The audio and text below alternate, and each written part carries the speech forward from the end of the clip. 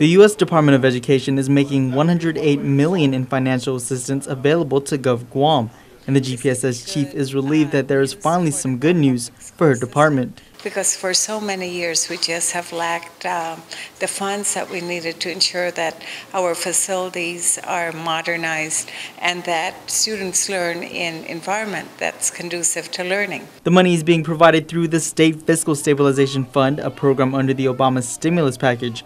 Gov Guam will be able to use the funds to address various educational needs. In particular, the money can be used to repair the now vacant JFK High School in Upper Tumon.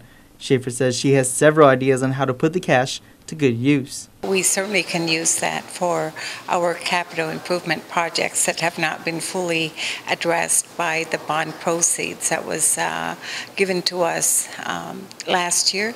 We also want to ensure that our classrooms are fully equipped with technology so that our students' computer skills will be upgraded. I do believe that we can modernize our schools through this funding, so we're looking forward to that.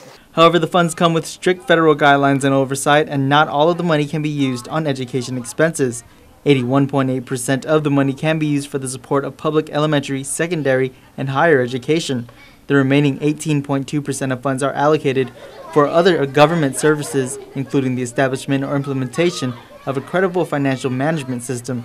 Schaefer says she will ensure that every penny of the $108 million is accounted for. And that it goes to where our priorities are, and that certainly would be right there directly benefiting our students and our teachers. Nick Delgado, PNC News.